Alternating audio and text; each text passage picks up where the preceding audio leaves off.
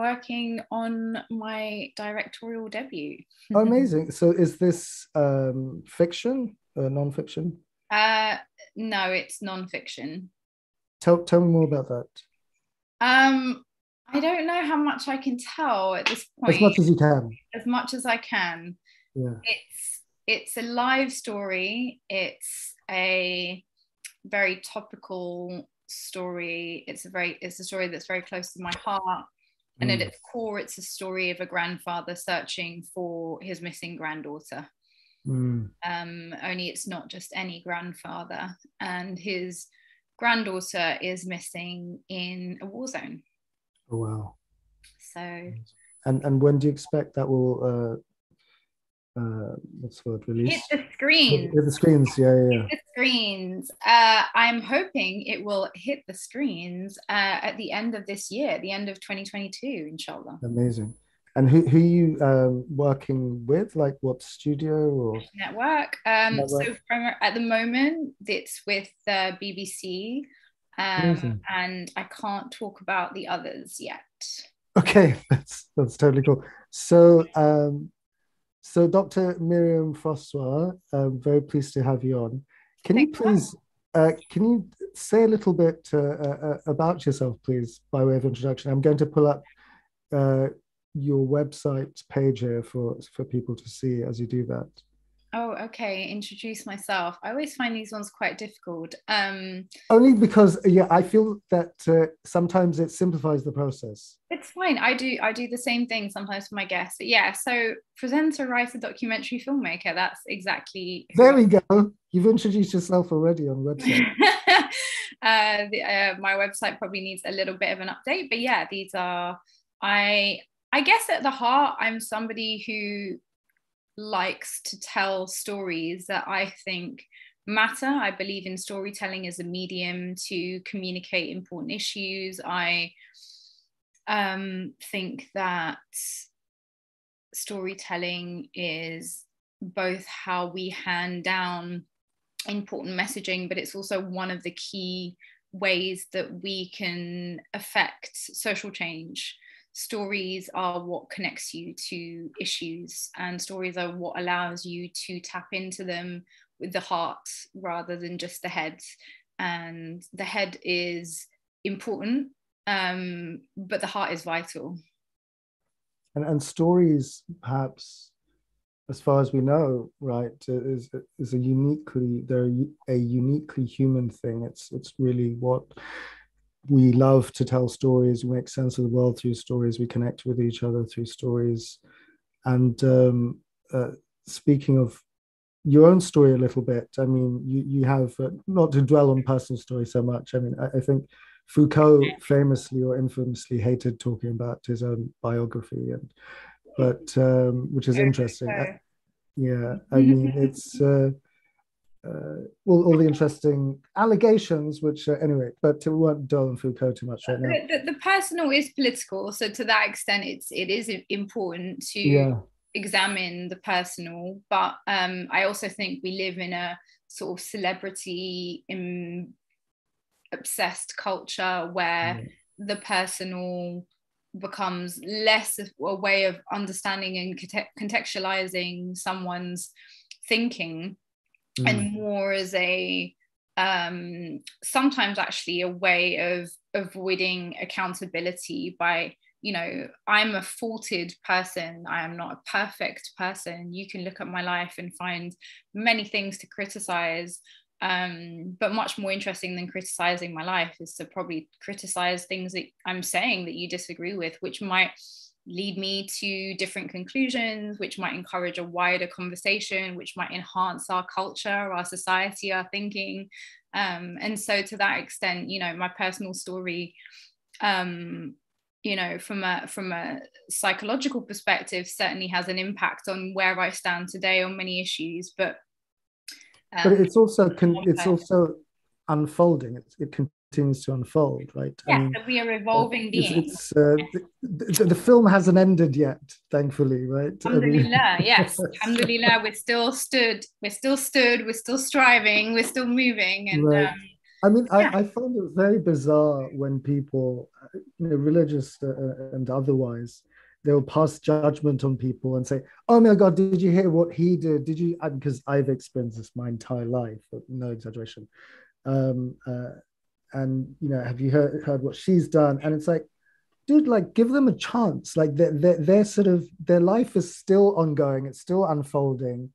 I mean, isn't that the sort of I mean, that's what I understand the best of religion to be about. It's about giving people chances to giving giving people chances, but also just allowing people to be, right? It's I think there's very few people that I consider, that I admire spiritually or religiously, who stand in judgment of others. Actually, I think they're probably way too busy trying to keep themselves in check than expending that energy on speculative assessments of other people's lives. And they always are speculative. I know, however well I think I know someone, I don't know everything about their life, and there are choices that they're making that might seem completely out there to me. But actually, if you have God's wisdom of seeing everything from the 360, there will be reasons why those things are happening.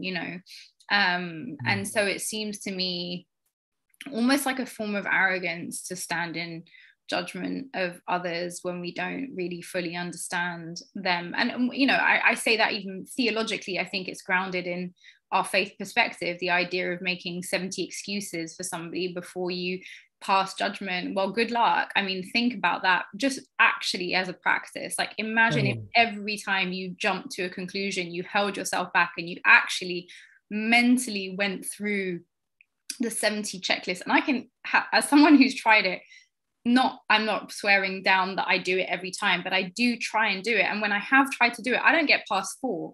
And the reason I don't get past 4 is that by the time I've made 4 excuses, or that I found 4 excuses, I'm like, oh my God, there's like a whole world of good reasons, really valid reasons why this might be happening. So, and just more generally, I think it's so much more important, and probably important, I really mean it at a metaphysical level, to concentrate on your own journey and your own connection with the one. That's the one that matters, not how other people think of you, not what you think of them, not the world thinks of you, just genuinely your own journey on that path, however you define it, however you set it, whatever parameters you interpret it to mean. That really is the only one that actually matters. Yeah. Well, that's very beautiful. But and speaking of making excuses, can we make excuses for whiteness?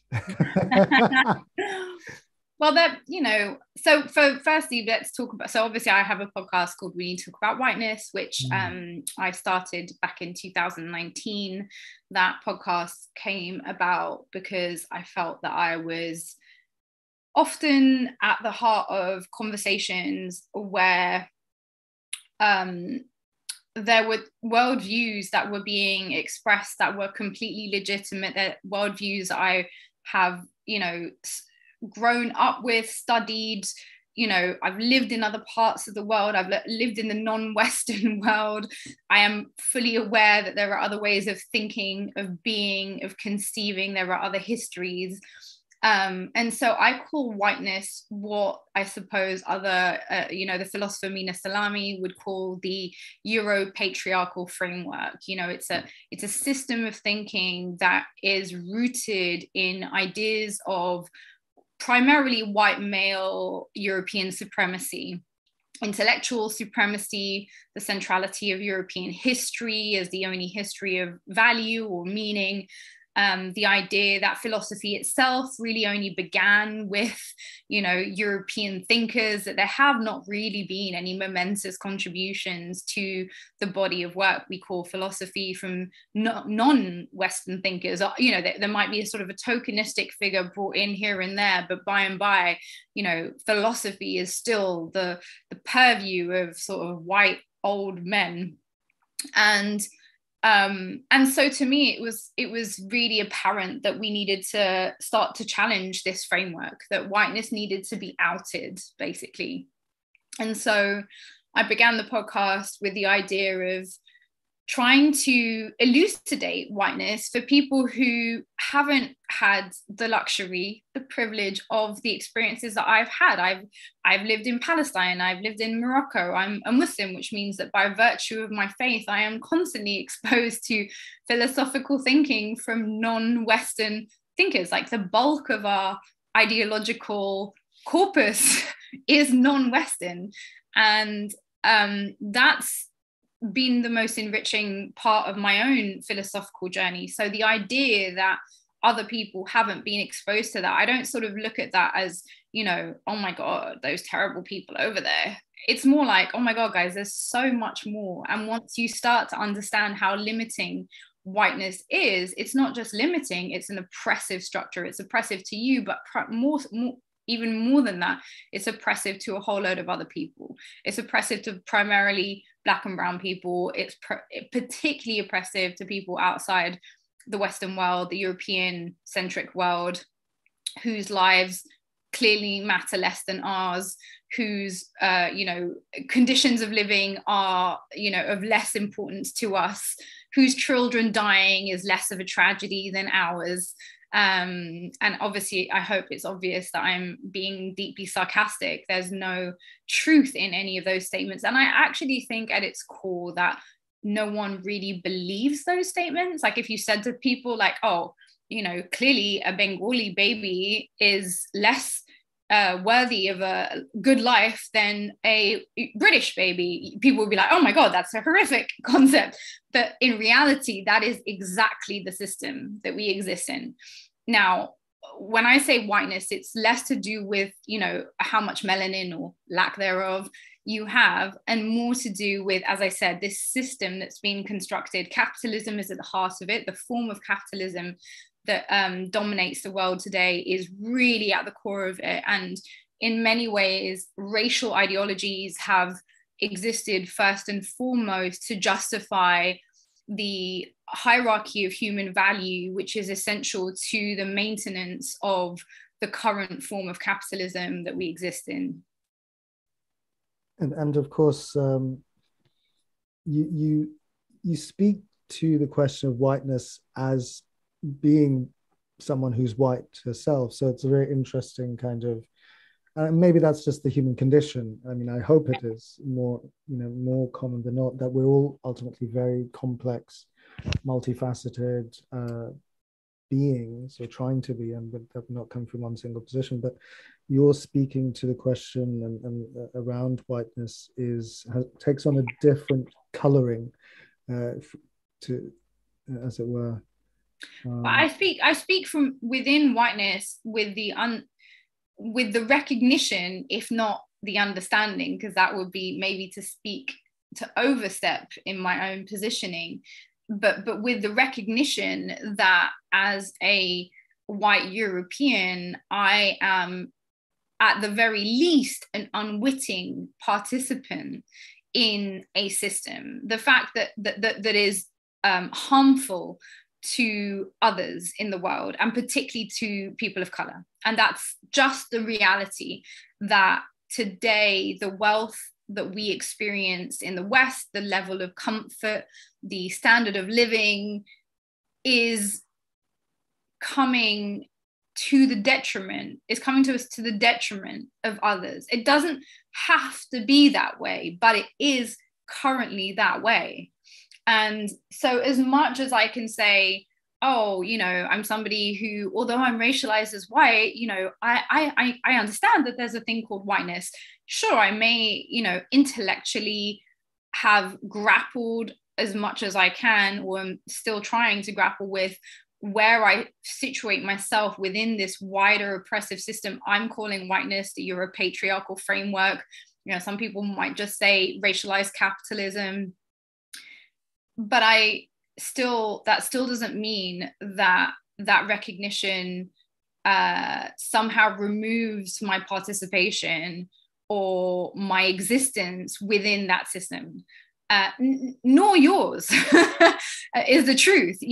From the moment we live in a European capital, that we enjoy many of the privileges that we do as Westerners, we are already within a class of we're already like the 1% of the world, right? Oh yeah, And then, no, that's something that's so important to point out. I think I remember hearing this first pointed out by Tony Robbins a few years ago, that if you have X amount of wealth, if you're living in the West, you are the 1%. Let's not forget. And the way I've felt it to be the case for a few years now, I've sort of had occasion to put it like this, that the American dream, which is basically a Western dream now, right, which is also the dream of the elites in sort of the global South, the American dream is the rest of the world's nightmare, because we get to live in the comfort that we do at the expense all too often of so many other people's comforts, right? The technologies that we use, the cheap clothes that we wear, on and on and on, the cheap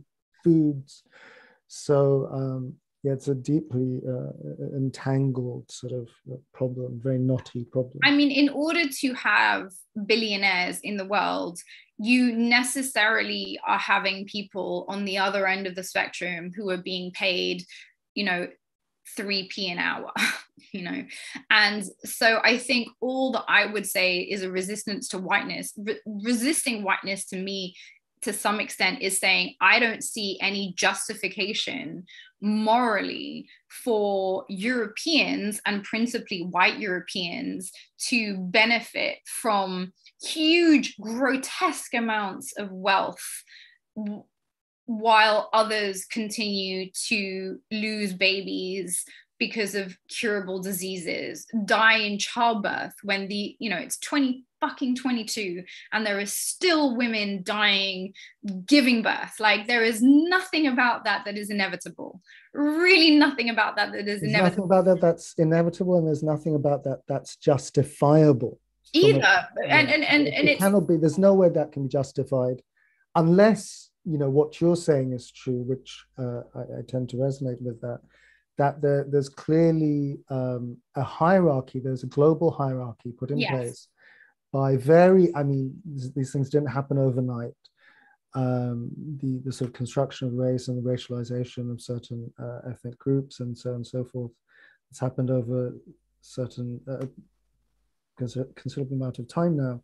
The capitalistic market structures that go to fund those and fuel that those processes. And I mean, exactly, there are no billionaires in the world, right, without them benefiting from essentially slave labor. Yes, absolutely. And we need to be clear about that, because there's a whole generation of young people, particularly young men, who aspire to be billionaire boys, who are looking at the Instagram lifestyle and being like, yes, my dream is to become like the American dream, basically, which essentially you've described as the American nightmare for many people. But actually, I also think it's the American myth, because actually the American myth, as I would call it, sustains the idea that anyone who works hard can succeed.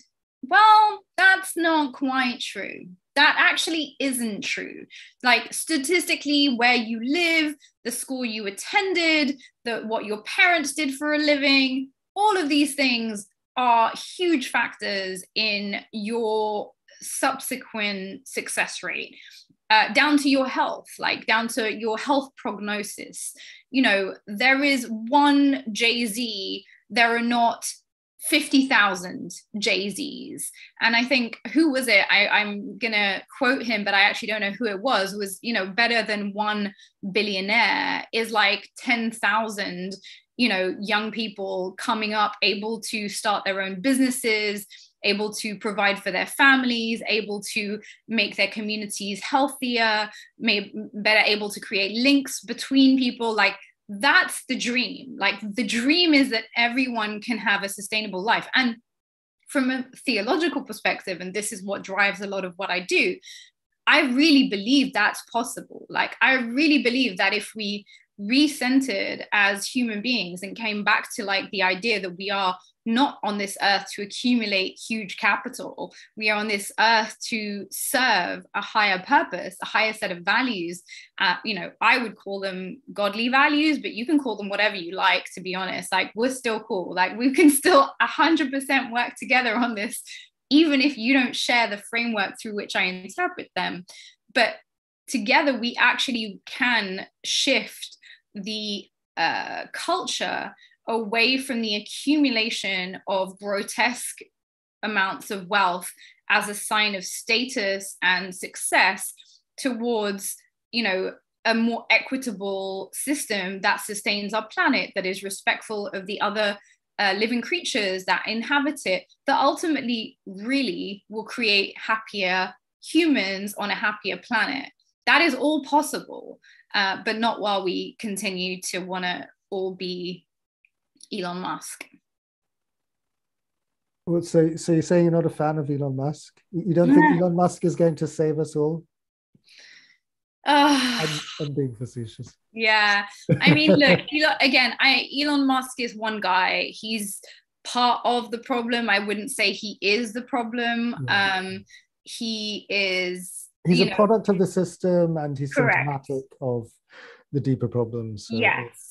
Yeah. I will forever be sad that there are people whose plan B involves another planet and escape from this one, rather than turning inwards and seeing what can be done to improve conditions here. Like, in our faith tradition, we're told that even if we knew that the world would end tomorrow, that we should still plant a tree. Like, however bad the reports he's reading, and I'm guessing that if he's planning a future on a different planet, that he's reading some pretty dire freaking reports about where we are headed. And actually, you don't even have to be Elon Musk to read those. You just have to actually listen to the scientists. You know, rather than seeing it like, okay, we, as in we, everyone, his we is like, you know, me and whoever else, like all 5 other billionaires who can afford to plan to go and live on Mars. Oh, I can't hear you suddenly. Sorry, I just muted myself there. I was trying to pull up the hadith, very beautiful hadith, of course, about if the end of times, not the end of times. What's the hadith? Remind me that if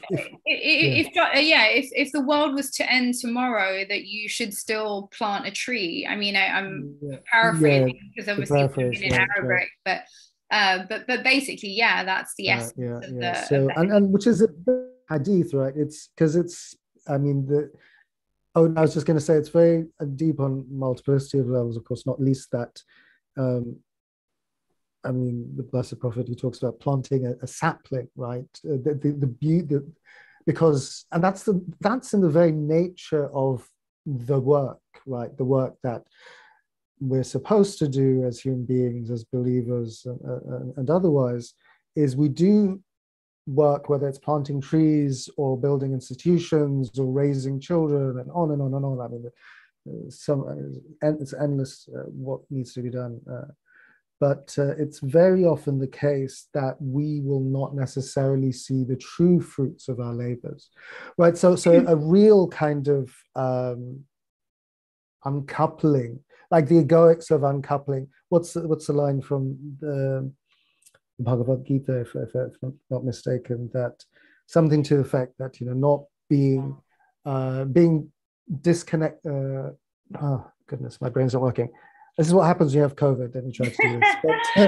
But being disassociated from the fruits of your labors, you know, that's a very tough one. That's a very tough one. Right? Well, in our generation, it's very tough because we are a generation that I think there's a few things going on. I think we have a sense of very individualistic achievement, which is that, you know, our successes are our successes. There is no sense that actually we are part of a like much wider chain of people who our individual work may not necessarily make headlines or win us, you know, whatever award that it is that you think you deserve.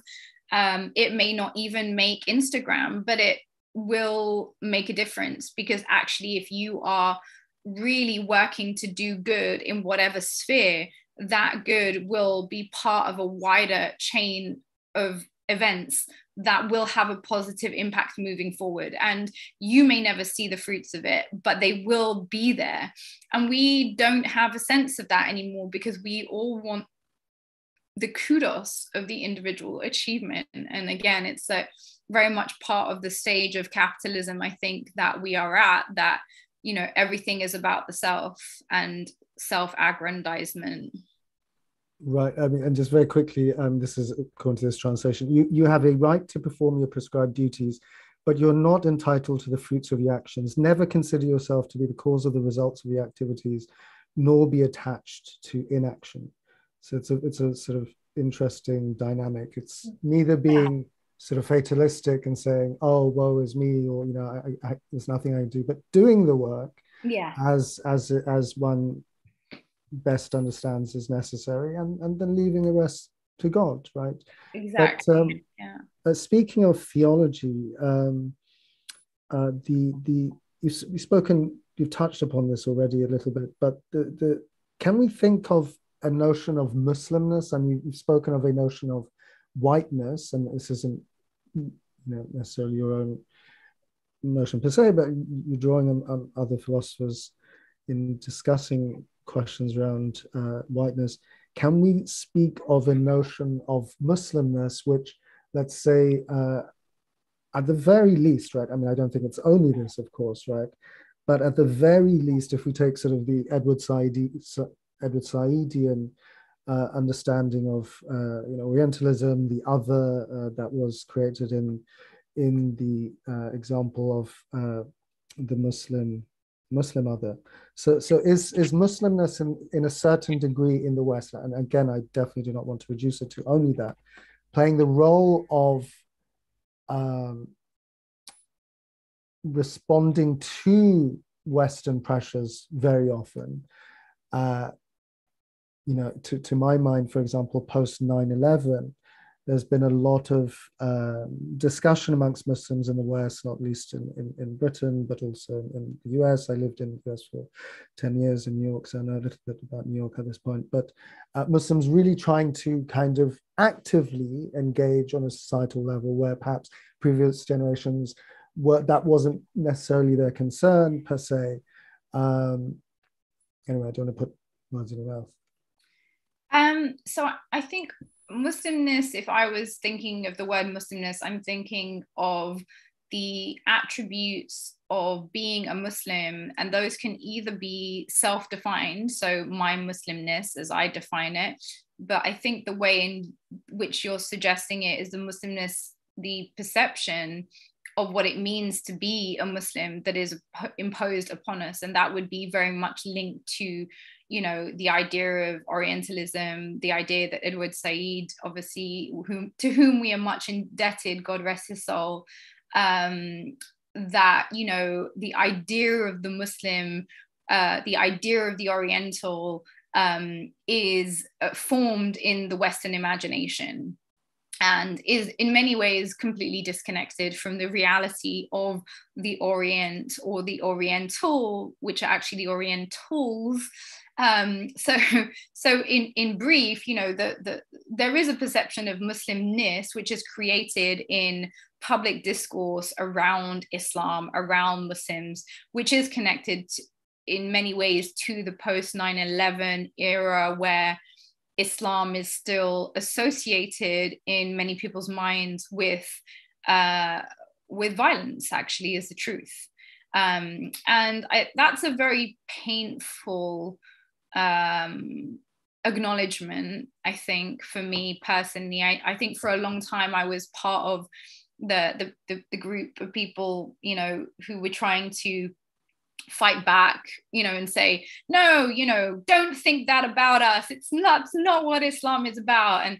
And obviously that isn't what Islam is about, but it's, you know, it's Toni Morrison who says that you know, the function of racism is distraction. They will have you, you know, basically spending all this time digging up your history, measuring skulls, proving who you are. And in the meantime, you're missing out on the beauty of just living who you are. And so for me, that is a massive thing. That was a massive turning point for me, where I was like, you know, actually, it's my job to live out my identity as a Muslim as best I see fit. And the most good I can do within this current conversation, where it's clear that people do absorb negative messaging around my faith, is to be a living embodiment that contradicts that perception, rather than trying to change them from up here. I don't debate this stuff anymore. I'm really not interested in just arguing with someone about whether is Islam a violent religion, you know, what is the true meaning of jihad? Like, you know, whatever you want to think, whatever you want to believe, you do you. I'm going to do me as best I can.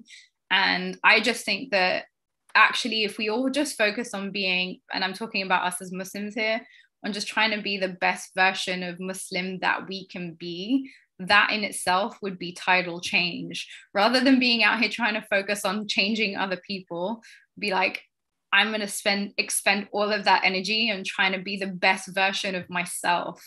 And that also shifts the mentality, in my view, from one which can be quite victimizing to like, oh my God, everyone hates us. They, you know, I experience all of this, you know, very real discrimination, which does exist, and it exists in the UK, but it exists even worse in my native country of France and in other parts of Europe, and of course, America too.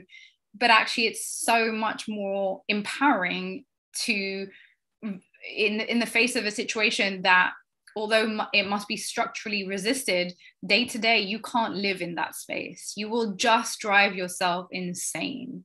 And so I just find it to be a healthier space to define Muslimness for myself and to try and live up to how I envisage that. And that's the best form of resistance for me to the imposition of a perception of Muslimness, which has a long history. I'm probably not going to change it overnight, but I can definitely, through personal relationships, which therefore speak to the heart, connect with people at a human level. And through that, and them knowing that I'm Muslim, that will, I think, have a profound impact on how they think about those things. And I definitely appreciate that perspective as far as the spiritual, to use that problematic term again, as far as the spiritual life is concerned. At the same time, you know, with due respect, there's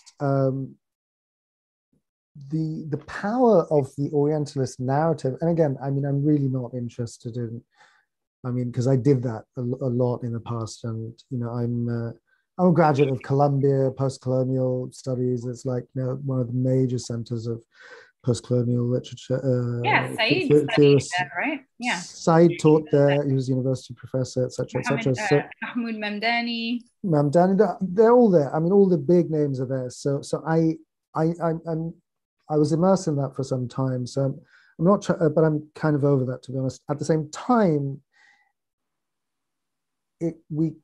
it has to be said that the nature of the discourse, right, from a Foucauldian point of view, is in a Foucauldian sense, is such that the Orientalist discourse is very powerful, to the point where someone like Roxanne Euban, brilliant scholar of Islam, she wrote what I would say is one of the best in sort of most intelligent sort of analyses of Islamic sort of, the major Islamic political thinkers. She teaches, what does she teach anyway? But she makes the point in her book Enemy in the Mirror that the Orientalist tropes get created in Orientalist sort of centers of learning, right, and knowledge production, and then they get exported throughout the world. And then Muslims themselves, academics, putting aside everyday people, academics themselves, scholars of Islam, trying to make sense of what is this religion that we have in relation to modernity, in relation to the West, et cetera, et cetera. They end up adopting the very tropes all too often. So it functions at a very deep level. You know, I'm not so sure that we can. So I mean, I respect and certainly appreciate the sort of spiritual attitude that you described, you know, which is its own thing, as it were. From a theoretical point of view, I'm not sure how much we can disentangle ourselves from the wider narratives. It's very hard. I mean, I don't think it's impossible, but it's very hard. And maybe this is part and parcel of the human project and experience. We are always like, maybe life is just not meant to be super comfortable, because as it turns out, you know, from evolutionary theory, from an evolutionary theoretical point of view, evolutionary sociological point of view, right, we're actually hardwired to want to not we don't want suffering, but we thrive under certain pressures. Like if things are too easy, like one of the reasons why this is a huge problem in the West, but not just in the West, amongst affluence of classes throughout the world now, huge issues with drug addiction and depression and suicide, because things are too easy. So maybe in a way it's not all bad, but anyway. I don't know if I'd agree that it's because it's too easy. I think disconnection is a huge part of that picture. You know, that material wealth doesn't guarantee what constitutes the social wealth, which is the quality of your interconnectedness with other humans primarily, but also I would argue with nature and the natural world. And actually a lot of materially wealthy nations, the flip side of urbanization, the flip side of, you know, the creation of huge sprawling megalopolises has been the complete erasure of the, I would call the sort of, well, it's the natural world, but with it the reminders that connects us to a bigger picture, to a higher power. And that connection, but also the connection to other people, is what, you know, and there are studies in this that, you know, show that the quality of your relationships determines the level of happiness in your life. I mean, that's a real thing. So but to your question, you know, knowledge is never produced in a vacuum. And so I think the best academics are always those who are theorizing with a real awareness of the wider cultural and political environment in which they are theorizing, and that they try as best they can to account for that, you know.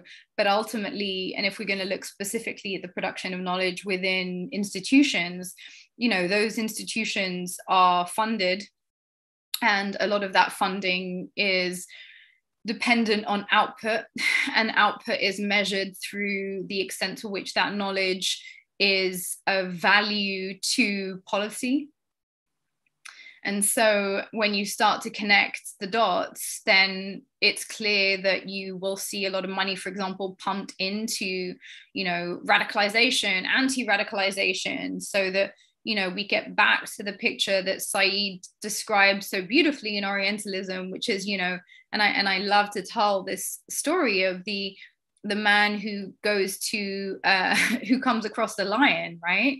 And you know, he comes across the lion, and his encounter with the lion, having just tread into its den, is that the lion attacks him.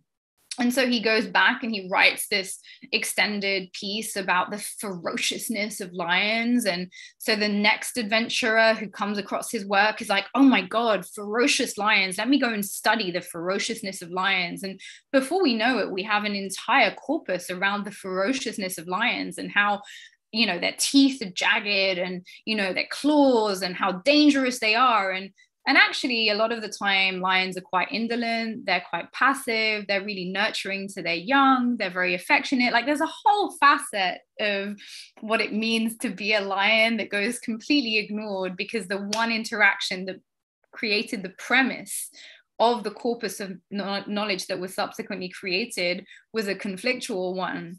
That is the story of the West's engagement with the Orient. And as Muslims, we are, as Muslims in the West, we are just in many ways like the byproducts of that initial engagement, which has just been built upon and continues to be built upon. But we're also living with the reality of very decontextualized understandings of geopolitics. The idea that ISIS, for example, are this, complete sort of I almost want to say like nihilistically violent group that emerged, kind of almost out of nowhere. They're just like super violent Muslims that came out of like the Middle East. Okay, I mean, where do we start? There's obviously, the Iraq War, millions of people die and millions of people are maimed, and a country that was once, one of the most highly educated, a very broad middle class, people would go and study in Iraq. I mean, Iraq was this huge center of learning for us as Muslims historically, and until, very recently, albeit that it continued in the post-colonial era to be ruled by highly repressive leaders who were by and large more responsive to external acquiescence than to that of their people. Somewhere where there was a level of material comfort for a lot of people. I mean, you cannot compare Iraq today, Syria today. I mean, for anyone who actually traveled to Syria prior to, the so-called civil war, there will be a whole generation of people who will only know Iraq, who will only know Syria as like these bombed desert lands. And, that is a very skewed picture of the region. And it's a very skewed picture of history. And if that's all then your assumption is that the people that come out of that are just these sort of barbaric people who've come from violence. And there's no conversation around, I mean, so I'm a huge fan of Fanon, Frantz Fanon, the Martinican psychiatrist, and his ideas around violence. And I think that there is, as a Muslim, I think that everything in our faith says violence is absolutely a last resort. Like every enjoyment that we have basically seeks mediation and ways to avoid ever confronting, ever arriving at violence as a solution. But that's the faith. People are not walking embodiments of Islamic theology. People are products of having their homes bombed, of having been tortured, of losing their families, of having seen people maimed and die.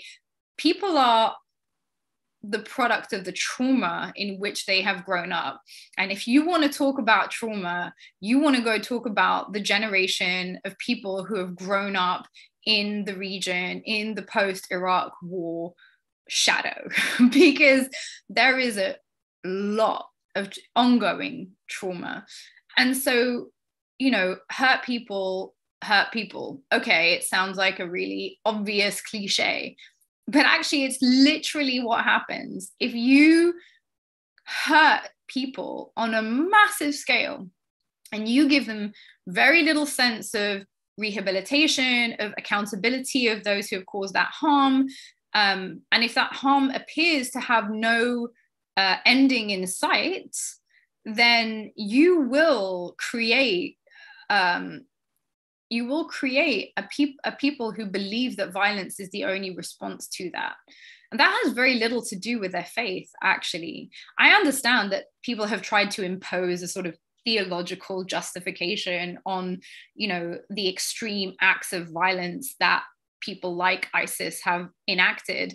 But I see very little that I can understand within that, outside of it being a product of the trauma of the region.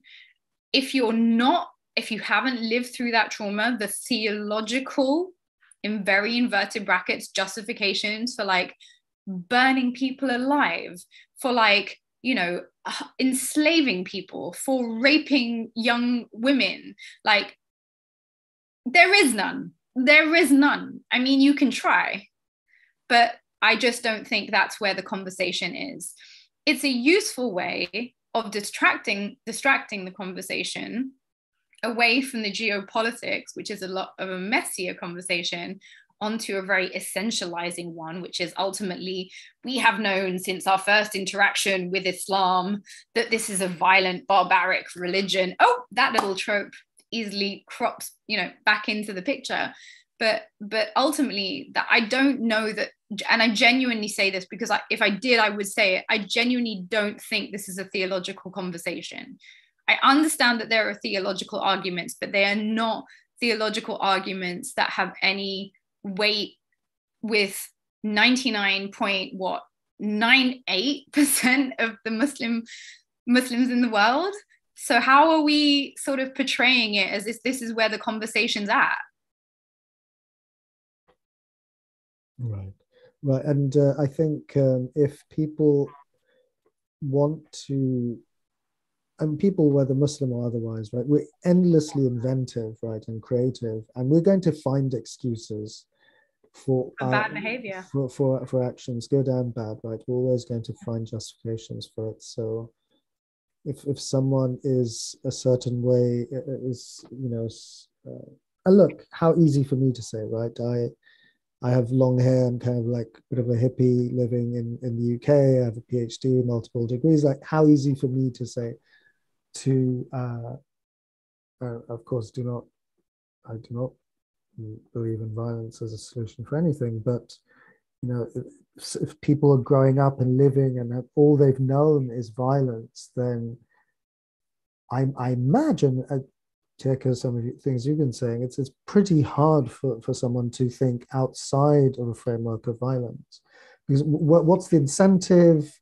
Like, to even be able to think clearly requires having basic needs met, like really literally to be able to think as a human being almost, right? Yeah. And, you know, that's where Fanon would say that the violence of the colonized is a reflection of the violence of the colonizer.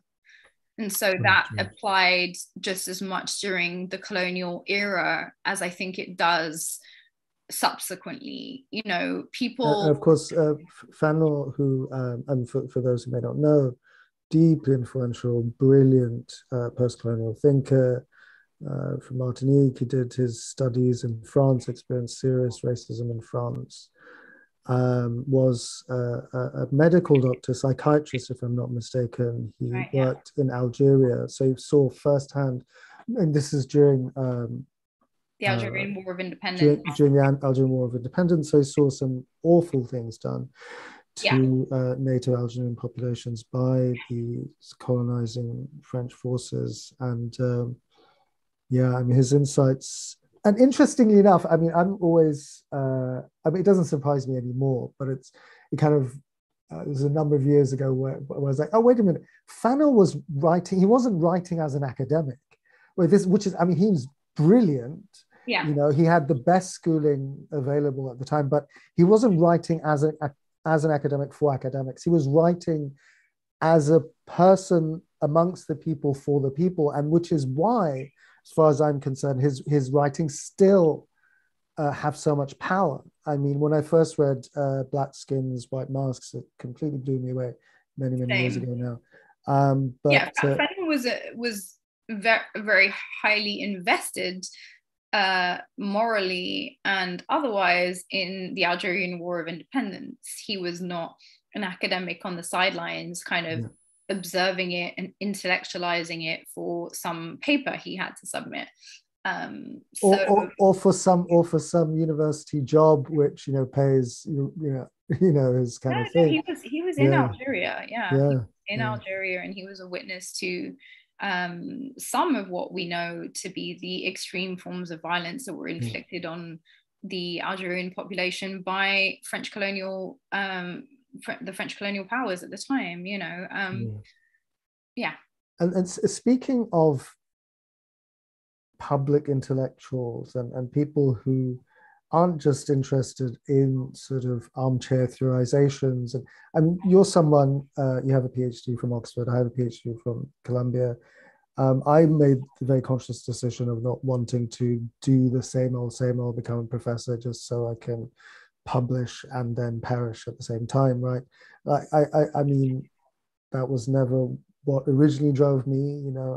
I want to, my own unique ways, sort of contribute and give back to the community. You're doing some very, very interesting work. Don't you think that, again, I'm putting words in your mouth, I think that the academy is I'm very grateful for the training.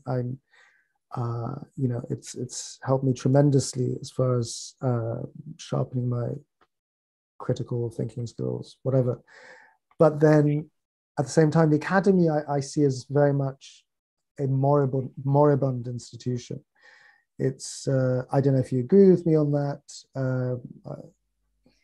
I mean, I think everyone has their role to play in the wider picture of social change that we want to see. And we need academics, we need people who have the time to, if I could say one thing on that point, I wish I could get paid to I wish I could get paid to sit and think for a lot longer and write about my reflections. That would be amazing. I don't have time to do that in my life. I'm a single parent working household. I don't barely get time to shower most days. So, that's a luxury that is an important one, because we need people who can think clearly with, coherence, and articulate that in a way that can provide, the basis for, like, maybe people like you and I who don't want to pursue the necessarily institutionalized form of dissemination of knowledge, to take a bastardized version of the argument and disseminate it on YouTube or on Instagram or wherever it may be, and maybe help spread awareness and consciousness of those ideas. But in the first place, we really kind of needed people to do the work. And I'm super grateful. I really loved my time in academia. Like I say, I'd be very happy if I was paid to do a lot more studying than I currently get to do.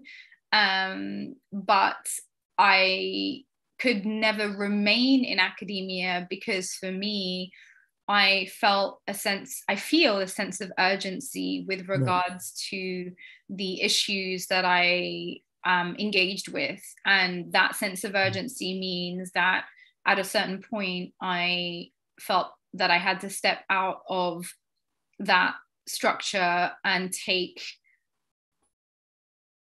the discussion to the streets. Well, I think that's where I will push back a little bit. I mean, we don't have to go on and on about this, but how you depicted the academy, that was largely what I thought of the academy before I spent years in there. I think it's, with due respect, it's a little romanticized what you presented, because I think there are a handful of amazing academics doing very serious, very important intellectual work, but all too often they're academics, they're very egotistical. Again, I was at Columbia for many years. I was very lucky to have had some remarkable mentors there. But also the place is full of huge egos, huge. Like some of the big, I mean, you think these people, I don't know, invented something really earth-shattering or something. Like, dude, no one knows you beyond these four walls. You do realize that, like, but that's the nature of the institution. And I mean, I mentioned Fanon's example. Of course, Fanon is studied endlessly, right, within the hallowed halls of the academy. To how influential would he have been if he actually, you know, had a chair at some sort of fancy university? Regardless, I mean, we don't have to go on and on about this. I mean, and I want to be respectful of your time. But so if we could touch very briefly, because I know you have to go soon, on the question of feminism, right? Because that formed part that's like the third part of today's discussion. So what how do you self-identify? I've heard you mention elsewhere in other, you know, sort of discussions that you self-identify as Muslim feminist. Maybe maybe I'm misremembering, or not really. Okay, how do you self-identify? What is feminism? What is the problem with Western feminism today?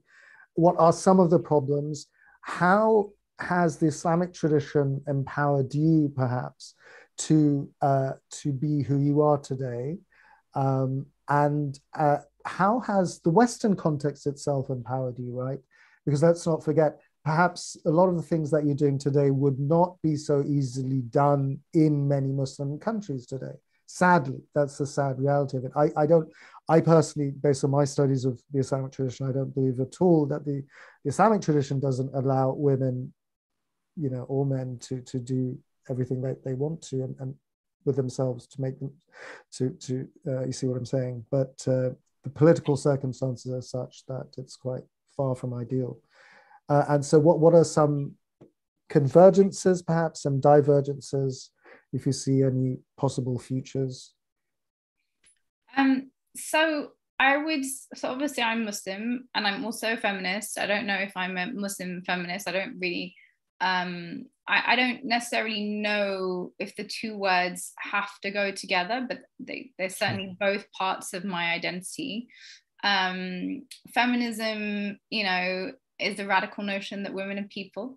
As I'm paraphrasing someone right there, but in essence, for me, feminism is one part of the wider struggle that I feel invested in by virtue of my faith, which is that I believe in the equality of all people before God. I believe in a state of balance on earth, which is currently very unbalanced. I think that if you look at the world as a totality, you know, there's very few cultures where when men have not been restrained through legal measures, that they have actively brutalized, oppressed, repressed women and often children. And so it seems to me that the lowest, there is a sort of lower basic self in humans, but in men, because there is the use of violence in the enactment of it, that has been to the detriment of other beings. So men have used violence, and I use men specifically as opposed to humans. Men have used violence to essentially, in many ways, establish a world to their singular advantage. And I think this is a pattern repeated, like I say, across the globe. And I think it's ethics, however you define them, which have sought to restrain men's basic nature by calling on all humans, but perhaps with an additional responsibility vis-a-vis those who have the means of violence on their side, to create a world in which everything is in balance and all beings are respected in their full humanity. And like I say, for me, that's women, children, it's the animals we live alongside, it's the nature that is our backdrop.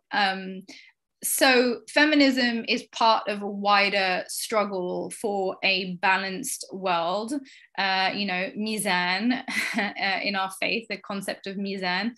And so it seems to me an absolutely essential struggle for anyone who claims to be a person of ethics, a person of faith, actually, that it's very clear to me that women continue to experience the hard end of many wedges, be it here or be it in other parts of the world, and much worse in other parts of the world, in fact. And it seems to me so deliberately self-serving for men, and in particular Muslim men, to try and deny the importance of a feminist struggle within Islam, when all that really is a reaffirmation of the essential principles within the faith itself, and a recognition that those principles have been deeply subverted and need to be redressed. That is essentially what the feminist struggle is, but it can't stand alongside. It doesn't exist on its own. I would refer everyone to the Kumbahi River Collective statement, which for me is a referential text on feminism. But Black feminists have for a very long time pointed out that feminism cannot exist in a vacuum. Who are Black women trying to be equal to when Black men aren't equal to white men? That's the key here. So obviously what we're saying, or at least what I am saying, and I know a lot of other people that I consider to be feminist pioneers argue, is that feminism is one part of a broader struggle, but it has to exist along class struggle against anti-racism. Yes, and Bell Hooks also obviously spoke a lot about these issues, and the idea that a feminist movement that doesn't take into account what often gets called intersectional feminism today, although I know there's a pushback against that term, but the idea that feminism exists alongside other struggles for equality. And if you can't see, and it's so blindingly obvious to me that women continue to suffer from the abuse of male power, then I almost don't really know where to begin the conversation. I'm actually really only interested in speaking with people who realize there is a problem, but maybe don't necessarily know how to move forward with it. If you can't see the problem, my friend, you just need to open your eyes. And once you've done that, then cool, let's talk. But there is not much conversation to be had with anyone that doesn't see the imbalance, in 2022, even in the UK. I mean, before getting to Muslim majority countries, which I would refer to as Muslim majority rather than Muslim, because I don't know to what extent it could be said that the values that guide the framework or the governing framework of that country could be said to reflect Islamic principles. To me, maybe call me an idealist and I will take it. For me, you're an idealist. I am. No, I am, and I really actually believe in the power of idealism. I'm pot calling kettle black. I'm the biggest idealist going. It's like ridiculous, but yeah, keep it. we need idealism. It's what's going to keep hope alive and keep a belief that there is a different world is possible. But even here in the UK, it's 2022, and I'm a single parent household. Like, fathers in this country are not required to, even by law, take full responsibility for their children. They have to make derisory payments. They very rarely can be enforced to actually take social, moral responsibility for their children. All of that falls back on women. There is very little structure in place to support women when men abscond from responsibility. There's also very little in the way of childcare support for raising children, which continues to be something that is assumed to be something that women have to take the hit on, particularly in terms of their own careers. careers aren't everything. Child rearing is a big course. part of, you know, a choice that you make when you become a parent, but it's a choice you both make when you become a Yes. parent. So on that point, when you said both, I mean, I was actually the point I was going to raise, that do you think part of the problem, without at all ever, you know, suggesting that there isn't a huge disparity as far as how, you know, men all too often treat women, there's a huge problem. And I think I don't like using the phrase toxic masculinity because it's sometimes overused, but it's a huge problem because anyway, what I was going to say is, do you think part of the problem is, in fact, the societal, you know, how communities are structured? We no longer have communities, right? What's the saying? It takes a village to raise a child. 100%. Where are the villages anymore? I don't see any villages. Do you? Yeah. I mean, we have villages in theory, but no one knows anyone. The people don't know the next door neighbors. So maybe, without again by any means at all suggesting that there isn't this huge problem, but if even with two present parents raising a child or two children, whatever the case may be, it's very difficult. Raising children is a full-time job, and then some. Like, you have to raise children in your sleep. Almost. I'm joking, but almost. Well, I mean, the thing is, it's a 7 days a week, 18-hour shift job. It starts before your day job and it ends long after the children have gone to bed. But I guess for me, that's almost like a separate question to the feminist struggle for me. Sure. That begins. Right. No, it is a separate question. But I think we have, like, the problems are so multifaceted, and these are very complex problems. So yes, we absolutely 100%. I mean, I think one of my missions genuinely is to, like, one of the reasons why I think there's so much toxicity amongst men today is men don't know we don't know how, all too often, we don't know what it means to be a man. Like, so we grow a beard and whatever, long hair for me, but, you know, that's optional. It's like, what are your responsibilities? How do you engage with the opposite sex, right? For example, what can society expect of you? Like, traditionally, historically, men had initiation rituals. Like, that was part and parcel of becoming a man. You went through something very rigorous, very difficult, intentionally so, to mark a very clear, clearly demarcate between your life previously as a boy and then now this new life as a man. And it's not a joke. It's not. But now we have all these freaking man babies running around. Like, it's like, I hate them. You know, there's so many freaking man babies running around. And part of the reason why that is the case is men don't have mentors anymore. Who are the real balanced men? I'm not talking about, we don't need saints per se, right? Like, let's forget about saints. Let's talk about men who are men. You know, they embody a sense of masculinity that other men can look to and say, he's cool. I want to be a bit like him, you know? And women don't see them and, you know, don't see them and think, oh my God, what a scary human being. Like, you know, it's masculinity is not a bad thing, right? In and of itself. It's a very important aspect of the human.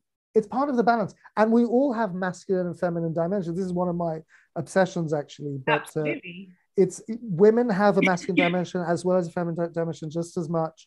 I mean, you know, sometimes I've heard it put, it's like this: in heterosexual men, typically the energy typically is in the masculine dimension, but we also have the feminine aspect, and we have to learn to we have to develop both. Like, it's not a given that we're going to develop them just by virtue of being a guy. Same with women. Women have to develop their feminine side just as much as they have to learn how to work with their masculine, right? And it's a dance.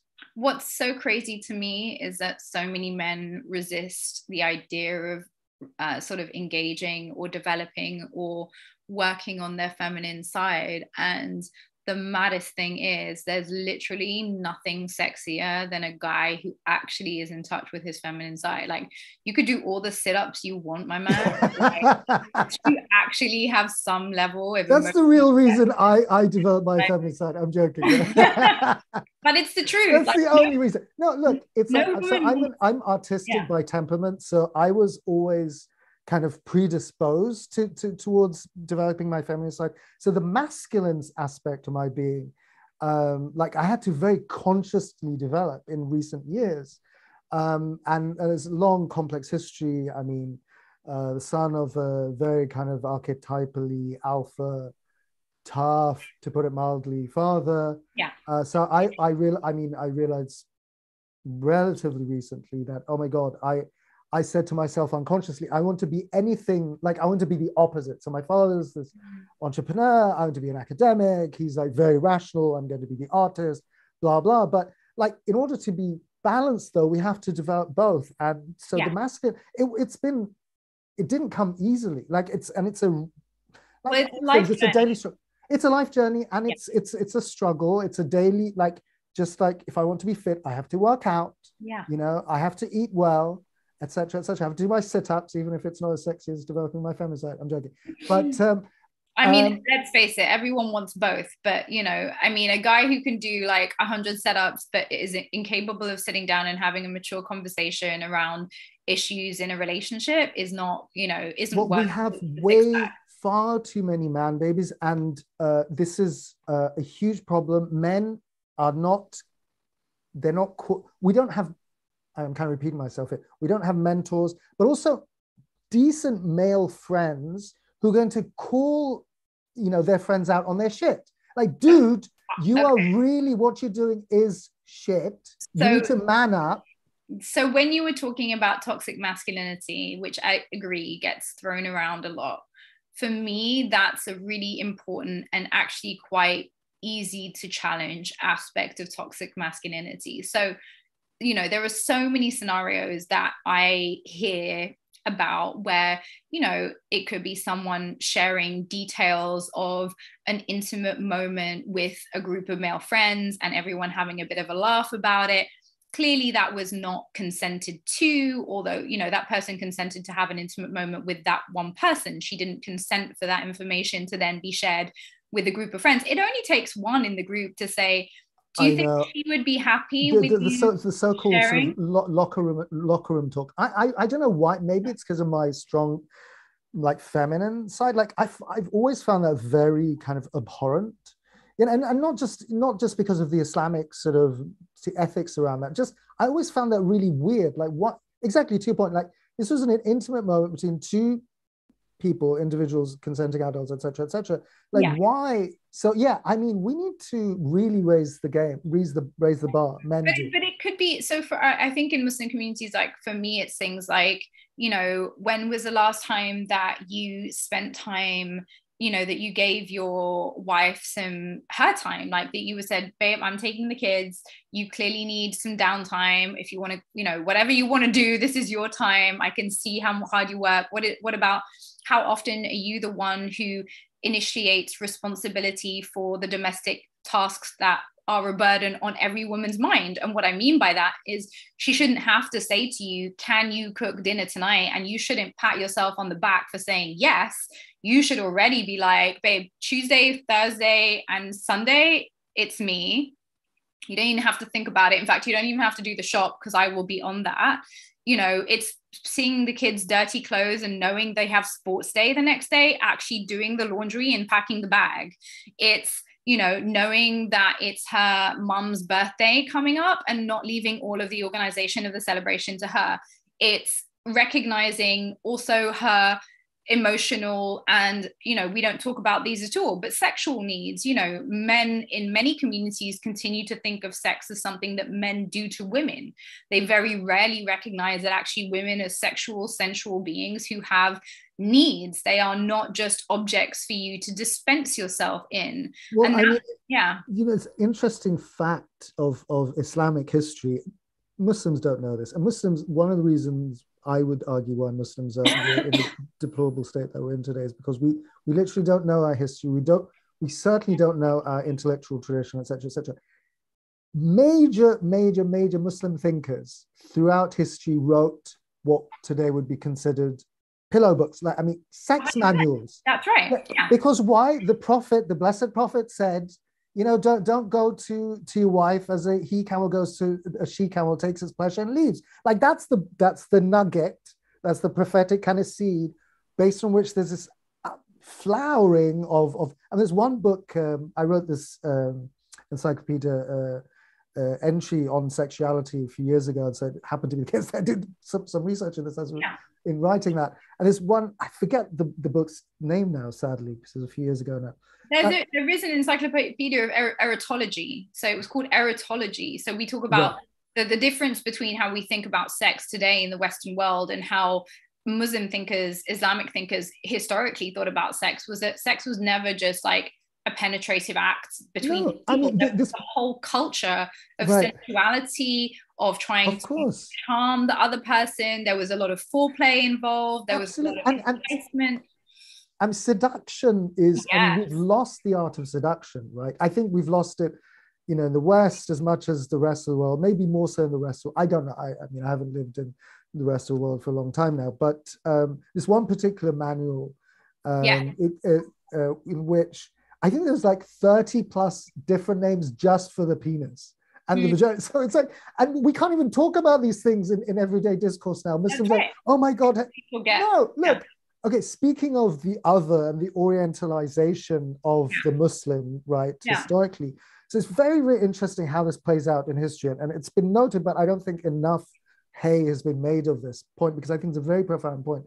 So early Christian observers, Western Christian observers in, visiting the Muslim lands, right? Yeah. They were struck by the lasciviousness of Muslim culture. I mean, Muslims, Ottoman society literally had brothels. Like it literally institutionalized prostitution. Literally, so look, okay, that's not Islamically correct, but the point is there were very, sensual, the hammams and things like that, right? So then what happened? So historically, when Western Christendom had a particular understanding of the body and, and procreation and sexuality, etc., which is very different from how it is today, it viewed the Muslim world as being lascivious, licentious, lewd, etc. Now, all of a sudden, that the West is like so sexually progressive and permissive and so on and so forth. So now Muslims are so sexually repressive, right? So it's interesting how that plays out as well. Well, so two things. So obviously the early Muslims who were engaging with Islamic culture were, prudish Victorians, and Victorians were, this is an era of like, you have sex under the sheets with the light out, like this is lie back and think of England version of sex. Definitely no notions of pleasure, which were very much part of the discourse within Islamic societies because of all this literature around sensuality, erotology. And so, of course, the licentiousness of Muslims was, this is where 1001 Nights was brought back, and it was actually censored. There were stories that were considered too racy for Western audiences, and they were actually taken out. I mean, the version we get today is like the child's version of the original. The original, I think, would actually, and this is the funny bit, shock a lot of Muslims today. And on the other point, permissiveness is not the same thing in sex as progressiveness, in my humble opinion. I think what we can take from our manuals on erotology, but also what other religious traditions, I'm thinking particularly Hindu traditions, beyond the Kama Sutra, which obviously gets a lot of attention, but was never designed as a sex manual. It was a spiritual book within other books. It was never a book about positions, which is what obviously like the bastardized version we get in the West today. What you get within these books on erotology are entire traditions around intimacy and around sensuality. And I think that's where, if we want to talk about where, in my opinion, a lot of men are lacking, in this particular domain is that they are getting their sexual references from pornography. So, for example, I would say I would never want to be with someone who watches pornography. Now, I know that when I make this comment, a lot of people laugh and they go, "Are you crazy? All guys watch pornography." That is actually probably true, which is why I am where I am. But what I will say is that that's also part of toxic masculinity, the enabling of the normalization of watching pornography versus educating yourself around erotology and sensual traditions and lovemaking and what that actually can be to enhance female pleasure. And you mentioned like a lot of men feeling like they don't know what their role is in this world. Your role is to be in service to others, starting with your family and also starting with your wife. How are you in service to her on a daily basis? How are you helping support her? Is that something that actually even factors in your brain? Because I'll be honest, I don't think it does for a lot of guys. Like, if because you they're man babies only care about themselves. That's right. And I'm glad you touched upon the question of porn, because it's a huge problem, and it's sadly very, very common. It's consumption, and it's very interesting. Also, historically, I remember hearing about this way back when, that for the longest time, pornographers they tried, but with very minimal results, in creating women-friendly porn. Like women, and it turns out, women are wired slightly differently than men. Women are more cerebral. Shock horror, women are more cerebral, men are more visual, right? Yeah. But interestingly now, more and more, and from what I can tell, the women are increasingly consuming porn now as well. But it's a huge problem. I think it's a huge problem. Yeah. Well, it's a market for it, but also I think people are just, there's something, I don't know, I mean, you can call me a conspiracy theorist or whatever, but I think there's normalization happening across the board. The lines are being blurred between porn and movies, and there's some, but it's very weird. I mean, we no longer, the erotic is no longer celebrated so much, right? As you say, and very kind of simplified and I don't even know how to, kind of brutish sex has taken over, right? I think there is an attempt around the movement of, so-called feminist porn, not all of which I would necessarily advocate. But, I think that the idea within driving at least some of the feminist porn movement has been the idea of resurrecting an eroticism that is rooted in something beyond, what men are doing to women. And, there's obviously like whole plots, and there's a lot more to them. I wonder if the medium in and of itself can be salvaged, though. I seriously doubt. It's very problematic, because it's one thing, I think, to read literature, and like that's a very different experience from witnessing an act.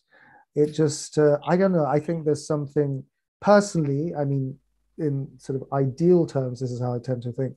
I think the human body is sacred, and there's certain conditions under which I mean, look, there's so many problems now with people's personal, photos and what have you being plastered across the internet. I mean, there's huge issues with privacy now. I mean, this stuff is really dark. Anyway, but I mean, I don't know how we got on to talking about porn, but well, I mean, the relationship. I mean, the traditional, or if we don't want to use that word,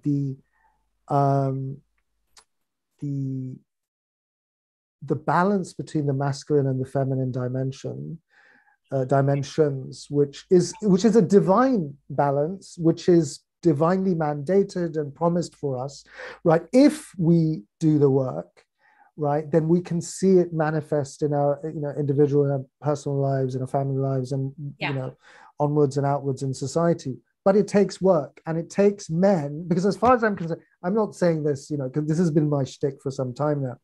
I'm not just saying this now. Like, as far as I can tell, by and large, with exceptions, of course, because no one's perfect. I mean, by and large, women are doing the work, by and large, relatively speaking. Men all too often aren't, with rare exceptions. I think there's some incredible men out there as well. But I think the huge imbalance that we have, if it's not addressed sooner rather than later, we're only going to go from one deepening, ever deepening nightmare to another ever deepening nightmare. It's, yeah. Well, I think women are, by and large, if we can make the generalization, we tend to be more relational, as in we tend to have more conversations with our, I mean, I joke about this all the time with my friends who are guys. I'm like, oh, if I meet up with my girlfriends, we will have like a couple of hours debrief on everyone's, where you at, what's going on in your relationship, how are you feeling, what's your state of mind, what's troubling you, amazing. advice, input, we challenging, unpicking. And then I'll speak to one of my guy friends and I'll be like, what did you guys talk about? And be like, the football. For 3 hours, like, that's ridiculous. You guys didn't talk about like where you're at, what's going on, like how you feel. And I'm sure this is changing. There are, I'm sure, like I think particularly with like Gen Z, that guys in the Gen Z generation are a lot more open to those conversations. Well, no, so my fear, though, that's probably true. My fear, though, I mean, I hope, and it's an ongoing discussion and project, right? I mean, it's a lifelong thing, but I hope they're not losing sight of the important, masculine dimension as well, right? Because too much of one thing, too much of a good thing, no matter what that thing may be, is a bad thing, right? So people because we also have a plague of nice men, right? Like, men who kind of like really sort of sappy and polite. I'm not saying men should be nasty. So often people react like you're saying, like, nice men are a bad thing. Yeah, men who, they have to be compassionate, they have to be kind. That doesn't mean nice. Sometimes standing one's ground in society in general means taking on tough positions, like a position that one has to sometimes die for. That's not, a nice guy can't do that, It's interesting because I actually think this is not, nice is not the right word. I think that the guys who get called the nice guys are men who are not necessarily driven by a cause higher than themselves. And that could be some sort of like life goal, some ambition, some like deep sense of achievement. And so they're sort of just like floating along life. And actually they're decent guys, but they're just not that interesting, because actually they're not sort of driven by something a bit more visceral. And so instead, because we live in patriarchy, instead of saying,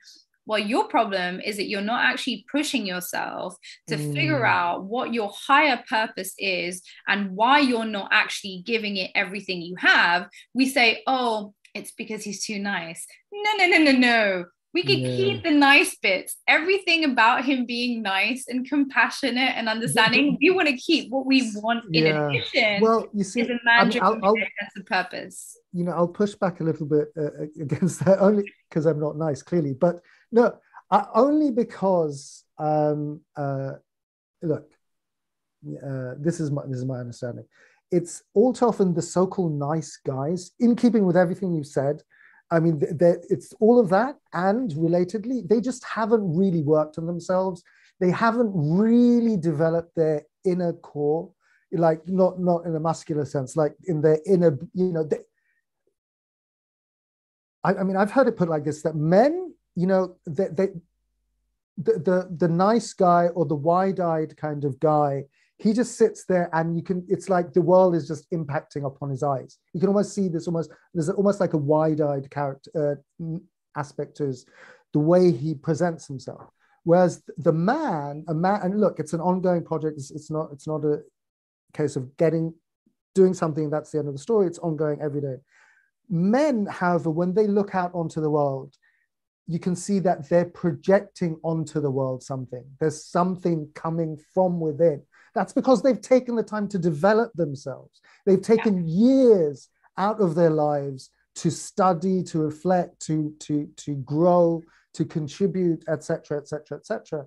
So, and all too often, the nice guy, I've experienced this, too many times at this point. It's really not fun. As a guy, I've experienced this. For the nice guy, all too often will stab you in the back. Like, he's all very sweet talking on the surface. When push comes to shove, because he hasn't really developed himself as a man. He really doesn't have true substance yet. He's getting there. He will, when the proverbial shit hits the fan, he'll turn around and be like, oh my God, did you hear what oh my God, blah, blah, blah, blah, blah. Instead of owning his stuff, admitting where he went wrong, etc. But anyway. So I just think that's much more to do with, men going on a journey of self-discovery, self-understanding, and connection to a sense of higher purpose. And that in a patriarchal world, that gets dismissed because that would actually require men doing some work. That gets dismissed in favor of, you just need to be a bit more of an asshole in your relationship with women and you'll be fine. Oh, no, that's not what I'm saying at all, though. No, I'm sure that's not what you're saying, but a lot of the kind of don't be the nice guy discourse is kind of like treat her mean to keep her keen, this kind of no, I don't believe that at all. I believe, like, I have less patience for men doing crap stuff to me than women. And, I'm just kind of, I have more patience for, like, I can put up with a lot more, because women are human beings and crappiness comes up every so often, right? That's just the nature of things. I'm more willing to put up with, certain of those things for women than I am for men. Like, because I try to hold myself to high standards, and I expect, the men around me to hold themselves to higher standards as well. So anyway, I hope so. Well, I mean, there aren't any, and the alternative is miserable, and it's not worth it. It's really not worth it. But thank you so much for your time. It's been a very fun discussion, very interesting. Got to talk about lots of different things.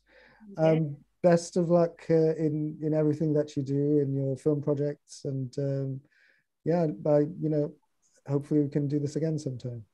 With great pleasure. Thank you so much for having me. You're most welcome. And thank you to everyone who was watching. And please like and subscribe. I'm asking nicely. All right. Thank you so much.